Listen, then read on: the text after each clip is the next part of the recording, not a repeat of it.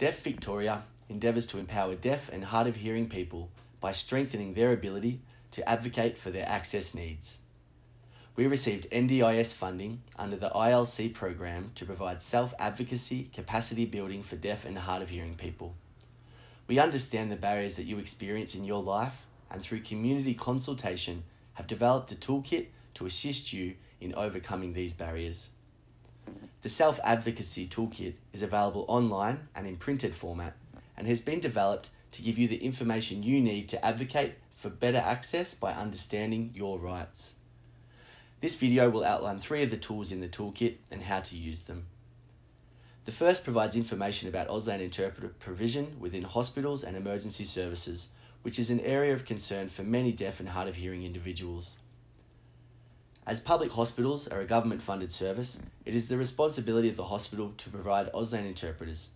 However, for private hospital appointments, you will need to arrange your own interpreter using your NDIS funding or for over 65s via your My Aged Care plan. Picture yourself at the emergency department at a public hospital. Amidst the stress, you were requesting that reception staff arrange for an Auslan interpreter. However, you were told that an interpreter cannot be booked and that you will need to communicate via paper and pen. You are now able to refer reception staff to the My Rights section of the toolkit, which outlines your access rights and prompt hospital staff to make the necessary arrangements. If a public hospital does not provide an Auslan interpreter, you can now download a letter of complaint template from the Deaf Victoria website. As private hospitals are not government owned, they are not responsible for the provision of Auslan interpreters. However, they do have an obligation to ensure that you understand your care. For these appointments, you will be required to arrange your own interpreter using your NDIS funding or for over 65s via your My Aged Care plan using your preferred interpreter or interpreter booking agency. In all healthcare settings, private or public, you have the right to feel safe and informed. You have the right to fully understand information about your healthcare. The second resource in the toolkit will assist in navigating the NDIS. Like any large government program, the NDIS can be confusing and changes to the system can make navigation difficult. We developed this clear infographic to guide you on how to request a review meeting within the first 3 months of receiving your plan if you were not happy with the supports that you have received, and included information on who to contact to arrange for this review.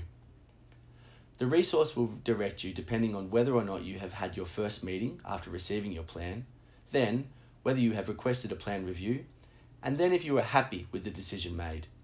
If you are not happy with the decision, you can apply for an external review to the Administrative Appeals Tribunal, and if you are not satisfied with your interaction with the NDIA, there is also information about where you can file a complaint.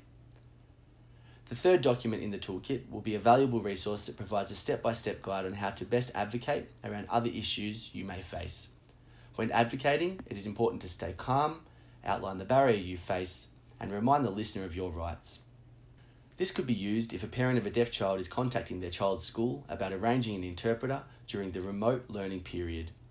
Referring to the guide, you will be able to stay calm, assertive, and know what reasonable adjustments your child is entitled to and what laws or standards apply.